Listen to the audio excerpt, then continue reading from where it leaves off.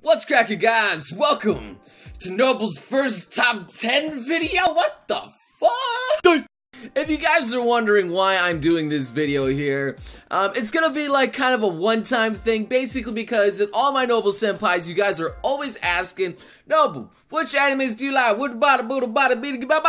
It's exactly like that. Those comments are legit. And I figured I might as well grace you with my anime knowledge. Jesus, that sounds so pretentious. But seriously, I'm gonna give you guys a list of my top 10 favorite anime of this season so you guys can, go watch them, go enjoy themselves, because, if you guys are watching my channel, that usually means you enjoy very similar tastes to me. So, I might as well just get started here. But before we begin, some ground rules I'm gonna lay for this. I'm only gonna do new original series that appeared for the first time. I'm not gonna do sequels for any of the animes that appeared before. Otherwise, my top 10 would look very different. And I'm talking things like High School DxD, Nisekoi, or Kuroko no Basuke 3rd season, which was fantastic, by the way. Or also my teenage romantic comedy, To Love You Darkness. That's my guilty pleasure there. And also Working Season 3. Oh god, I love Working. The anime, not actually doing like a job, but then again, my job's YouTube, which is pretty good. So, anyway, top 10. This is gonna be a little bit different because there's other animes that deserve this spot a lot more than the one I'm about to give it to it. But I'm gonna just consider this my guilty pleasure anime. So as for what my guilty pleasure anime is, that would be Shonen Sample. If you guys follow my channel at all, you would know that this anime is a lot like Princess Evangel. How so? It's basically a guy is taken away from the streets and thrown into a freaking all-girls academy where they're super rich and well-pampered and know absolutely nothing of the outside world. And the reason they do this is because they want them to learn about commoners because they have a problem of the girls becoming neats. It's weird, I know, but excuse it. It's a fucking hilarious comedy. And so basically Kimito, the main character, gets a harem of a bunch of different cuties here, of Reiko-sama being the best one. Probably a bunch of you guys are gonna say no to that. But it's basically a good mix of comedy, ecchi, and harem, all thrown into one. It's absolutely fantastic. Episode after episode made me laugh, and that's why it gets my guilty pleasure spot. Now for the legit list of this anime season, my number 9 pick is Monster Musume. I'm pretty sure this anime brought back the whole monster girl fetish again. Jesus Christ. Basically what the anime is taking a bunch of just normal girls and fusing them together with monsters and still making them absolutely adorable and kind of giving you the most awkward boner you're ever gonna have. So what exactly is the anime about? It's basically about these monsters trying to integrate into human society. And by doing so, they go into host families so to get people more gradually used to having these monsters in society. For whatever reason, they're only girl monsters. I don't know why, but anime, that's the reason. But the focus of this isn't the story, it's more on the characters and their development and just the comedy that goes in between each and every episode as well. I think they did a great job of making people come to love a freaking snake girl. I mean, how many people would want to get it on with a freaking snake girl? Well, she looks like that. I think alone for the refreshing breath of air in the harem genre from these monster girls is what makes it deserve this number 9 spot, and plus the writing and comedy was good, so Sue is still best girl. My number 8 pick is probably gonna surprise a lot of you, and that is Snow White with red hair. Now, even though this was a shoujo genre, I still enjoyed the absolute shit out of it because the setting, the characters, and the story in itself was just so great. Even the fight scenes were well done. It had a lot of a charged emotional impact in it. Shirayuki was babe. She took care of herself. She was a good independent woman, but not like over-the-top pandering to like the female demographic. She was believable, but she still failed. She had her faults. And Zen was just like this cool, upbeat guy who was not actually just absolutely perfect in every single way, like the typical shoujo stuff. He had faults. He was trying his best to woo this girl over. It took a lot of effort, but he actually does manage to do it in the anime, and it just makes it so satisfying to watch. And it's also even getting a second season, so I cannot wait, and I cannot recommend this anime enough. Now for my 7th pick is an all-time favorite I've been following for a long time, and that is Assassination Classroom. Now the story of this one is these kids have to assassinate this badass tentacle monster, Koro-sensei. And what it does well is it takes this entire classroom of kids and somehow manages to give them all a sort of character and make them likable. Now what makes this so endearing and so good is that Koro-sensei, who's you're supposed to be assassinating, is actually helping these kids who are in a terrible situation at the school, because basically they're the form of ridicule for all the other students, basically saying, if you don't want to wind up like these losers, you want to do well in school. Now, all the while, Koro-sensei is fending off assassinations from not only his students, but from the general government and all around the world, just anything you could throw at him. But he's also helping these students in the process to become better people. So not only is this man a badass, he is an awesome, lovable badass. And that's why I gave him the number 7 spot. Now for my number 6 pick, it is Gate. Now what Gate is about this guy named Itami, who's like a 33-year-old otaku, who's basically kind of like a secret military badass that's kind of was in retirement. But when these monsters formed a gate in Japan, they basically came through it and started slaughtering a bunch of people in the hopes of conquest. But that's when Itami and the military basically slaughtered these medieval bastards with just normal modern warfare weapons, which makes absolute sense. And then basically he goes on adventures through the gate, leading his company of troops in order to make peaceful negotiations with them while trying to understand their language and their whole heritage. And it just makes everything so interesting as these two clashing cultures come together and collide. And it also helps that it has a little bit of harem elements, with Itami getting like this cute elf girl, this cute bookworm, and even a goddess herself. Hell, what also makes me like the main character even more is that he's been married before to another woman who still actually kind of likes him as well. It just takes the typical stuff you find in anime and just, it's a new breath of fresh air that I really enjoyed. So I definitely recommend watching Gate. It's even got a second season that's airing currently, so check that shit out. Now number 5 on my list is Danmachi, or Is It Wrong to Try to Pick Up Girls in a Dungeon? Again, you guys may be sensing a little bit of a harem pattern. Don't worry about that.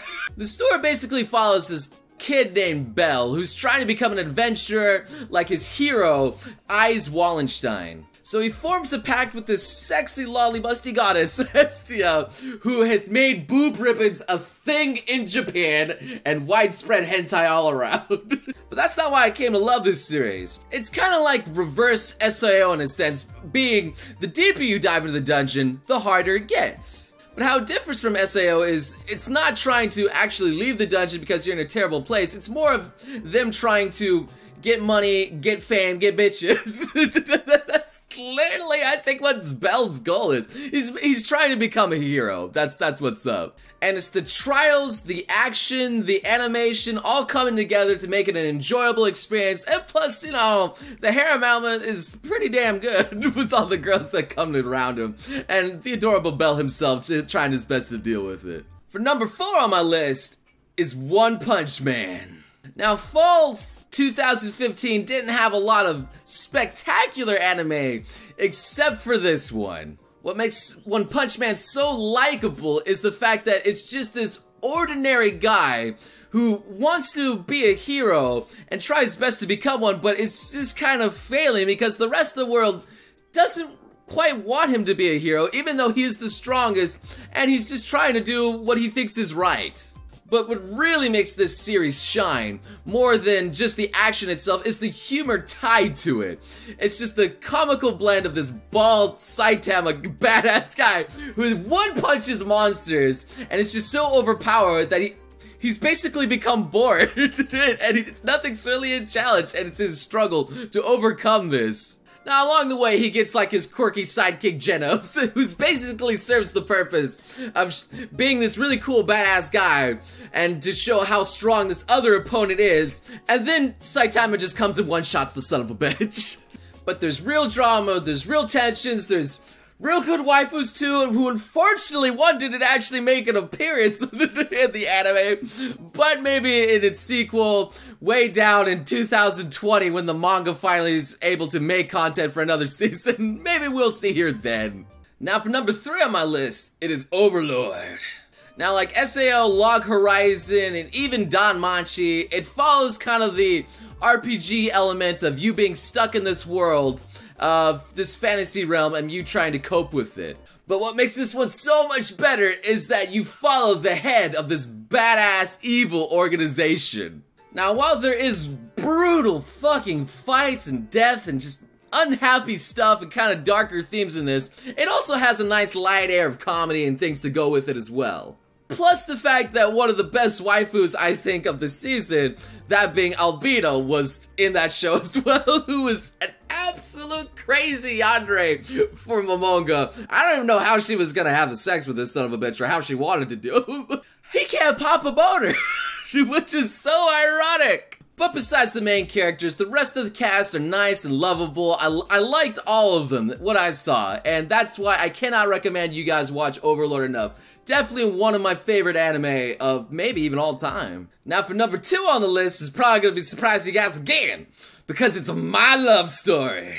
Now while it is shoujo, it doesn't follow the lead of a female, it's actually Goda, a male huge mountain gorilla of a man who you usually don't see in these kinds of stories. But by God, do you fall in love with that son of a bitch so much! And what makes it nice and good is like a lot of shoujo manga, the girl and the guy get together just fucking right off the bat. not actually fucking, but you know what I mean. And plus, his friend Tsunekawa plays an interesting role because he's actually there. He's like a good bro for his buddy Goda. He helps him out. He's not like interfering with the girl at all. It's more of a focus on these two's love story, which is where the title comes from. And it's just a heartwarming, feel-good fucking story that just makes you, every time, so good every time you watch it, feel bubbly. So that's why I can safely place My Love Story on the number 2 spot, even though I kind of wanted to give it 1, but this other one was just so good, I had to pay it respect. For number 1, it's gonna be Food Wars. This basically took a fantastic tasting turn on the shonen genre itself. It didn't follow the typical formula of like battle stuff you see in One Piece, Naruto, Fairy Tail, all that other stuff you usually see. It doesn't follow like the typical rom-com situations you see in like Nesekoi or Torovru, but instead, it's more of a focus on food. Actual making good cooking food, and it somehow makes it so badass and interesting. I never thought I would care so much about a man cooking breakfast for a bunch of people. It doesn't make sense, but you still want this guy to succeed. Now the basic story is this character named Soma gets thrown to a school by his dad in order to show him the way of cooking, this way of life, in order to become just a better chef in general. And this entire school is so elite and will kick you the fuck out as soon as you mess up. That's how badass this school is. So basically, Soma has to go against this entire school of upper crust guys who resent his guts because he's just like a corner street like cook. But why I gave this number 1 spot is because all of the characters are so endearing. You even care about the enemies, except, you know, maybe Erino. But she's hot, so maybe I'll let it slide. But the way it balances the story with the characters and the food to make you even hungrier every time you watch a goddamn episode, it is just so fantastic. And also, how can I forget the foodgasms? All the fan service and that is great. The art and animation, everything is just so amazing. You guys need to watch this if you haven't watched it already. And it's even getting a 2nd season, so I can't recommend it enough. So there you go, guys. Noble's top 10 list. Obviously, opinions are going to vary heavily. But that's fine, I've come to expect it. I haven't watched every anime, I'm gonna admit. And plus, I'm heavily biased in my taste. But if you guys have a top 10, don't be afraid. List it in the comments, say what you thought was good, and have a good, nice discussion of what animes you thought were the best this season. But just don't take craps on each other, okay? Unless you're Food Wars, and it's a fantastic tasting one. Whoa, before we go, Tired and Exhausted Noble here from the future.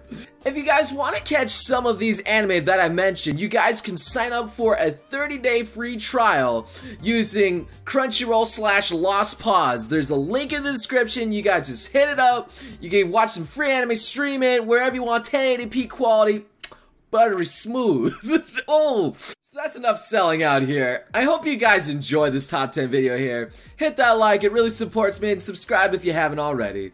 And I hope to see you beautiful sons of guns again next time. You crazy mother...